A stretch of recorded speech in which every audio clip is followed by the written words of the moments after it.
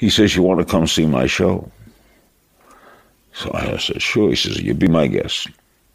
How about Friday night, dinner show? He did 2 shows a night. Dinner show. Come in, you're my guest. So now I'm making I think I was making $100 a week at that time. I don't get paid till Monday.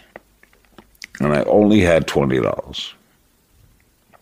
So I put aside $15 tip the waiter and $5 to get my car.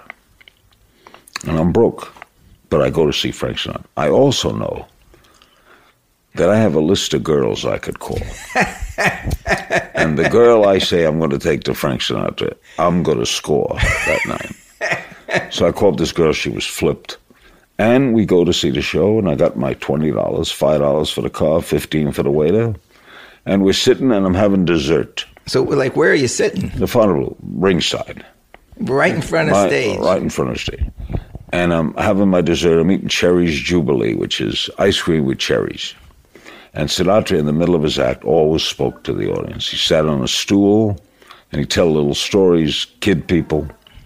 And he said, oh, by the way, I don't do many interviews, but there's a young man here tonight. Jackie Gleason told me to do this show, asked me to do this show, and I did it, and it was wonderful. He's going to hear a lot about this kid. Larry King, take a bow. Well, I was shocked. I hit the side of the table. The Cherry's Jubilee flew all over me. I had it on my face. The cherries dripping down.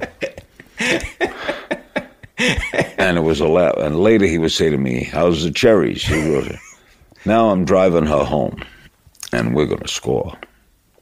And on the way home, she says, I got no coffee in the house. Will you stop at the whatever they call it? White Castle? White Castle. Will you stop and get some coffee, take out to go home?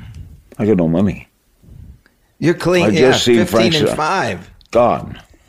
So I'm in the car with this girl. I know I'm going to score, but I don't have money for the coffee. I go into the White Castle, go to the bathroom, come back out to the car and say, they can't change a $100 bill.